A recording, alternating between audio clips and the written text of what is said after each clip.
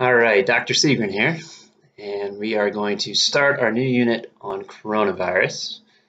I kind of figured that for environmental science, we might as well talk about coronavirus instead of other environmental issues for the rest of the year, because talking about other issues would be a bit like talking about doing the dishes when the house is on fire.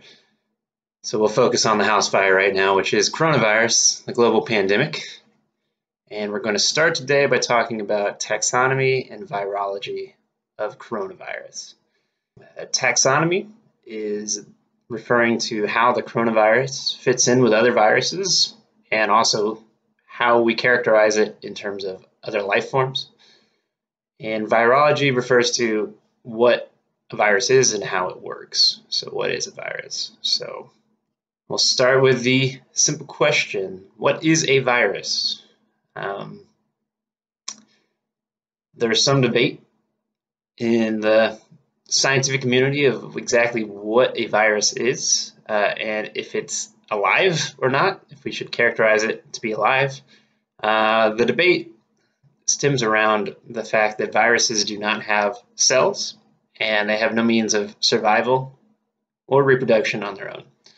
Every other animal, plant, fungus, bacteria, you name it, that we call life has cells and also has some sort of metabolism, meaning it eats food or it makes its own food. It breaks down food for energy, that kind of thing. And also everything reproduces. So it makes copies of itself, makes babies, etc. Viruses don't have cells. They rely on other cells to reproduce. So they're kind of like parasites. They take over cells and use them to make more viruses. And because of that, they don't directly do any metabolism. They do not eat food directly or do anything with energy directly. They only take over other cells. So are they alive or not? I would consider them to be living. They're made of roughly the same stuff as other life forms, proteins, fats, DNA, RNA, that kind of stuff. I think there's a good thought experiment you can do. If you found something like a virus on another planet or an asteroid, would you say you found life? I think you would. And something really important about viruses, to give you some perspective, is that they are incredibly tiny, and we'll talk about how tiny they are here with a video. So this video basically shows you the size of all these different types of viruses. It starts with the rhinovirus, which is a bit like a cold virus, I believe, kind of like the common cold, and a poliovirus, which caused all kinds of issues 100 years ago or so. And I'm going to go ahead and pause it here at the influenza virus, which is a little bit bigger, you can see, than these other viruses. So what this video is going to show you is the different sizes of different things, but what exact sizes are we looking at so far? So poliovirus, it says, is 0.03 micrometers. 0.03 micrometers, that is what that unit is. The funky U-looking thing is that stands for micro, and then the M is meters. So 0.10 micrometers for an influenza virus. So let's take a break real quick and talk about units. This right here is a meter stick. So this is 1 meter. It's just roughly arbitrary measurement that we use in science. And if you take this and divide it up 1,000 times, so you divide this segment, you divide it by 1,000 to make 1,000 tinier units, that is a millimeter. And a millimeter would be these tiny little tick marks on this. So these little things right here. And you can see compared to my fingernail, you know, a little bigger than the width of my fingernail, but pretty tiny. That is a millimeter. This smaller ruler is 400 millimeters. If you took one of those tiny units here, so took one of these little tiny units and divided one of those by 1,000, That is a micrometer, or a micron is another word for it. So that we're talking considerably small. If you notice, the influenza virus is 0.1 micrometer. So it's actually smaller than the micrometer, which is already really, really small. And it also means that you could fit, if you lined up influenza viruses, you could fit 10,000 of them in that little space. 10,000 influenza viruses. How big is the coronavirus? It's about the same size. It's 0.12 micrometers. So incredibly, incredibly small. Even with a high-powered microscope, you're not going to be able to see this virus. It's incredibly small. And let's keep watching our video to see how it sizes up compared to some other things that like bacteria and cells. We're zooming out here a little bit more. There's our rabies virus, a little bit bigger for a virus. And this crazy looking spider thing is a bacteriophage. They're another type of virus. There's a smallpox virus, looks kind of like a raisin. And you can see that there's quite a big jump up to our smallest bacteria. So this would be an actual cell. The smallest cell really in terms of all life forms is 1 micron. Very tiny cell, Staphylococcus bacteria. And here's some other bacteria. Lactobacillus is another bacteria. E. coli. Lactobacillus is in milk and yogurt. E. coli you can find in your intestines. And finally, jumping up, that is the smallest cell in your body, which is a red blood cell. And already you can see that our red blood cell completely is massive compared to the influenza virus, which you can barely even see anymore on this scale. And this is 8 microns, or 8 micrometers. And actually, it's a pretty small cell. If you zoom out a bit more, this is yeast, the smallest fungus. And finally, we will pause it here at the skin cell. And this is a pretty average sized cell in the human body. Still really, really small. You cannot see it with your eyes. 30 micrometers, but at this point you can see that the coronavirus is no longer visible, too tiny. So we know cells are small. Viruses are unbelievably tiny, even compared to cells.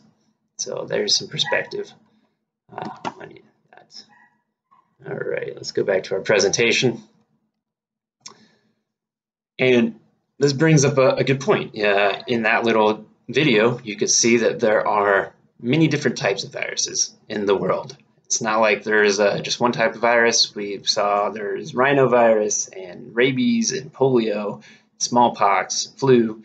And the term coronavirus, I think a lot of people don't realize, is actually a family of viruses. So there are a lot of viruses that we would call coronaviruses. The particular coronavirus that is the pandemic in the world, its official name is SARS-CoV-2. That is what we would call its kind of its species name, and you can kind of see why the news and media are going to be using the word coronavirus more so than SARS-CoV-2. Just has a nicer ring to it. But there are all kinds of different coronaviruses. For example, SARS-CoV-1 was a virus from the early 2000s that infected some 8,000 or 9,000 people. And MERS, the Middle Eastern Respiratory Syndrome, is caused by another coronavirus that's carried by camels. The common cold is the human coronavirus. So if you've ever had a short sickness where you're coughing, maybe you have a runny nose, you're feeling a little lousy, maybe a slight fever, you have a cold, that is the human coronavirus. So saying coronavirus is not entirely accurate when referring to this. We probably should be using SARS-CoV-2, and you may see that name as you are reading and watching news about this virus. COVID-19, you may have also seen, that is not the name of the virus, that is the name of the disease. So if you get sick with SARS-CoV-2 and it infects you, you will, the name of your disease is COVID-19. So the people in the hospital right now have COVID-19. All these things, you'll hear more about that. I just wanted to lay out so that you know what the name of everything is as you are reading and hearing stories about these things. Those are all roughly the same thing. And it's also important to note that viruses have the same naming system as any other life form. They fall into kingdoms and phylums, classes, orders, families, genus, and species. And we can actually understand this a little better using my dog here. This is Luna. She's keeping me company in the wake of the pandemic. And here's Loki too. Hey, bub. So just like any kind of organism, any kind of life form, we have this taxonomy and hierarchy of where they fit in. Luna here is she's in the animal kingdom, whereas the coronavirus would be in the virus kingdom. Lulu is a vertebrate. She has a backbone. She's a mammal, so a vertebrate will be her phylum. Hey, Loki, it's okay. She has a backbone, so she'd be in the vertebrate phylum. She has hair and can give live birth, which makes her a mammal. So you're in the mammal class. You have these big teeth, which makes you a carnivore. You're in the carnivore order. And your family would be the canine family with the rest of dog-like creatures, the wolves and coyotes. And her genus species is, I think it's Canis lupus domesticus, the domesticated dog, related to a wolf. So just like any kind of life form or animal, you can classify it and rank it in these different systems. Viruses are no different. They have their own taxonomy. The coronavirus is a family of viruses, and speaking of which, there are a ton of different families of viruses. For example, if you look at Wikipedia, you start looking, there's some 50 or so different viral families. Coronaviruses are just one family amongst all these other types of viruses.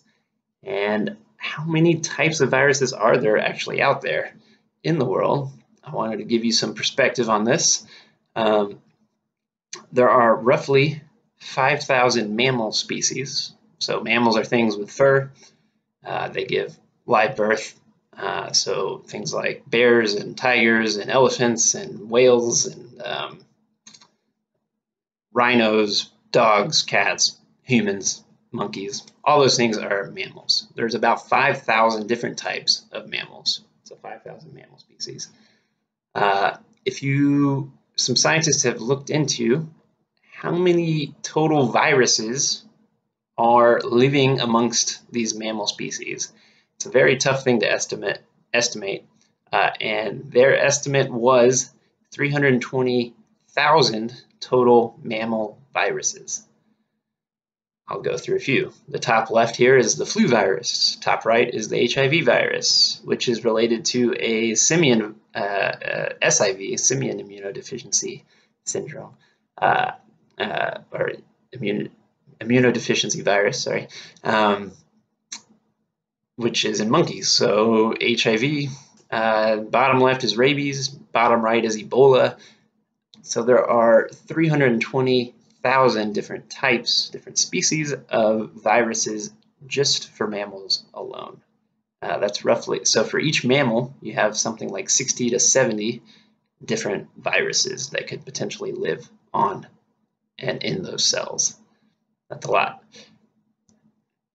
Something that's also really crazy about viruses is that viruses infect mammals, so elephants and bats and rhinos and humans and dogs, but viruses can also infect other types of animals, fish and frogs and reptiles, insects, you name it. All of these things have viruses. Even plants have viruses. Fungi, so things like mushrooms would have viruses. Algae, bacteria, we find viruses living on all of them. We don't really know how many of all that stuff is on planet Earth. The estimate is there's probably millions of different species of these things, most of which are bacteria.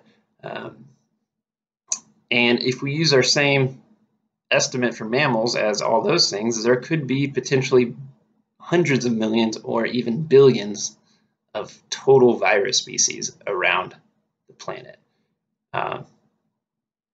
So big takeaway here is that there are more viruses on Earth than there are anything else. There are more types of viruses, more species of viruses than anything else on Earth. They're incredibly, incredibly diverse, all over the place. And that kind of begs the question, well, how, if there's that many different types, they're that diverse, how many actual viruses are on planet Earth? This is a tough thing to estimate again, but our estimations are unbelievable amounts. Some scientists were just sampling ocean water, and their estimate for how many viruses are in the ocean right now is 10 to the 31, which is a 1 with 31 zeros behind it. If you wanted to actually call this a number, there is no name for it that I know of. 10 million viruses. For perspective, if you look at all the stars in the entire universe, not just our galaxy, again, there's billions of stars in our galaxy, and there are billions of galaxies out there. Unbelievable numbers of stars out in our universe. On Earth, there are 1 million times more viruses than there are stars in the universe. So if you took all the stars in the universe, you would have to take that number times 1 million, and that's how many are on Earth, or actually just in the ocean. Scientists have also looked in the atmosphere, 10 to the 24, so 1 million viruses roughly in the atmosphere floating around the Earth, and that's not even counting all the viruses that are actually living in organisms. One person with the flu, if you take about a drop of their snot, it might have something like 1,000 to 10,000 viruses per drop of snot. Sometimes there's extreme cases of 100,000 viral copies in like a drop of blood or a drop of snot. So if you think about all the different things living on Earth, all harboring different viruses, that number would also be really massive. So that gives you some perspective on how many viruses there are. You know, scientists, when you're talking about the diversity of life, we kind of skip over viruses a lot, but there are way more viruses out there than anything else, both in number and in diversity. So there's a pretty interesting perspective for you. And here on the right, we actually see some poor cell that's being attacked by numerous viruses. And the question is that I'm having right now is if there are so many of these viruses on Earth, all around us, in the water we swim in the air we breathe, in every animal and plant and fungus and bacteria, all over the place, why are we not being infected more by things? And to answer that, we're going to have to get a little bit into the virology of a virus. So actually, what is a virus and how does it work? I've boiled it down to kind of 4 simple steps. The diagram to the right here has 5. I think 3 and 4 are kind of redundant. But the idea is that number 1 thing that has to happen is the virus has to bind to a cell. So the virus is kind of floating around out there, and it has to kind of latch onto a cell. Step 2, a virus injects DNA or RNA into the cell. So after it's kind of stuck to the cell, it shoots this DNA or RNA into the cell. And as a reminder, DNA and RNA are kind of a recipe for life. So every life form on Earth has DNA or RNA, and this DNA and RNA is a recipe to make proteins, and pretty much everything that you're seeing here for me is made of proteins. Most of your body besides water, is proteins. And so this DNA, by creating these proteins, is actually really creating a life form itself. So it's a recipe for a life form. So this virus is actually injecting its own recipe into this poor cell. So the recipe here is to make new viruses. And the cell doesn't know that it's there. And this DNA is just floating around, and the cell, all the cellular machinery actually takes the DNA and makes new viruses out of the DNA that's in its cell. So the cell is essentially killing itself by making new viruses. It's pretty sad. And eventually, these viruses have to escape the cell and go infect new cells. And that would be step 4 here. There are different mechanisms that these viruses can escape, but the most common one that you hear about is something called lysis. So literally, so many viruses pile up in this cell, and again, the cell is making the viruses out of the DNA. So many are piling up that the cell just bursts and releases all these viruses, killing the cell in the process. And then the viruses move on to the next cell, and the same thing happens. So slowly over time, more and more cells just die. This gives you a perspective of why viruses actually make you sick. If you lose enough cells in your body, you get sick, and then if it gets really, really serious, you can have things like organ failure and death. So that's how viruses go about doing their work. And all that process can kind of help us understand our bigger question. If there's so many viruses in the world all around us constantly, why are we not just constantly sick trying to fight off these viruses? And the answer is the step 1, the virus binding to the cell, is extremely specific. Each virus has a receptor, a binding receptor we call it, on the outside. This crazy diagram below is the binding receptor for the flu virus, the human flu virus.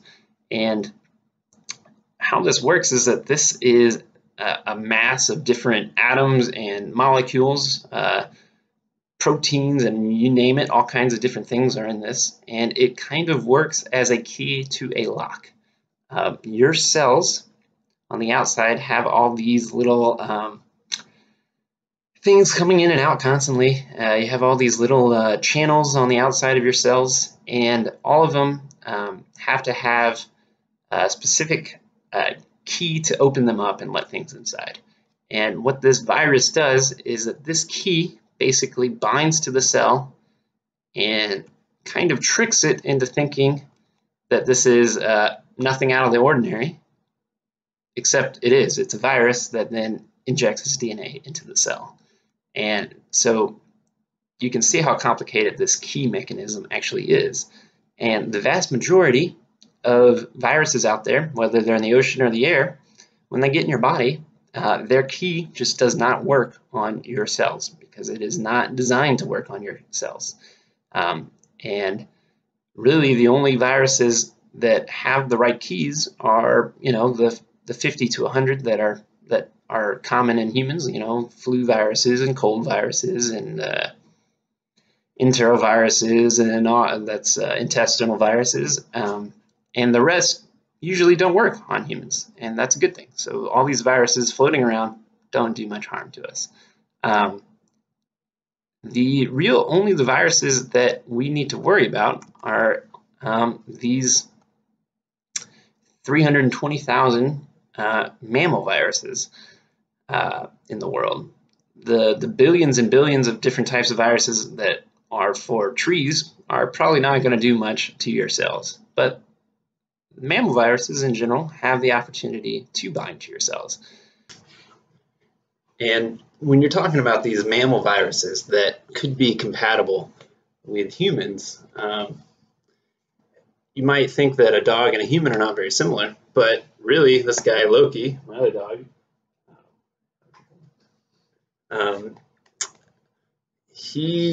they're brother and sister, by the way, Luna and Loki. a virus that's compatible with him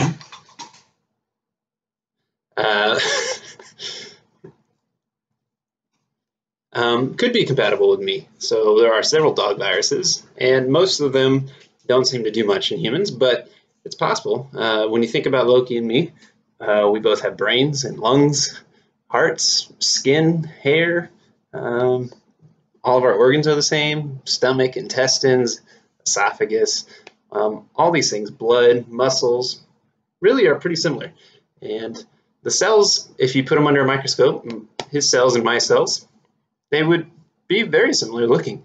The receptors around them might be slightly different, and that's why some viruses would not be able to transfer between the two of us. But we're all pretty similar, all these mammal species. And when a mammal virus typically spreads to a human, we call that zoonosis. That is the spreading of an animal disease to a human, a virus in this case. Right now, we don't know if coronavirus can infect other animals, and I will probably do another video lecture on the subject of zoonosis. All right, thanks, bud. We think coronavirus came from either a bat or a pangolin. Those are the two closest related viruses that we could find to the one that's infecting humanity right now. And the idea is that because we're closely related to these mammals, it is possible that their cells are similar to ours enough that a virus can jump over into a human. And then once it's in the human, it can be spread from human to human to human. And so it's all about that lock and key mechanism. And this particular virus managed to make the jump into humans. Its binding protein was similar enough that it could bind to our cells, and it's going to infect people. So that hopefully gives you some perspective on viruses and coronavirus moving into the world. Viruses, just to kind of summarize, are unbelievably tiny. They are unbelievably abundant in the world. They are incredibly diverse. There are just tons and tons of different viruses out there, and most scientists in the know realize that it's really just a matter of time before new viruses cross over into humans.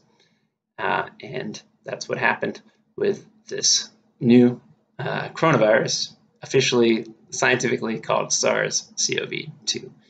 And that wraps up our discussion of coronavirus for today. Hopefully you know more about the taxonomy and virology, and I will talk to you next time. See you later.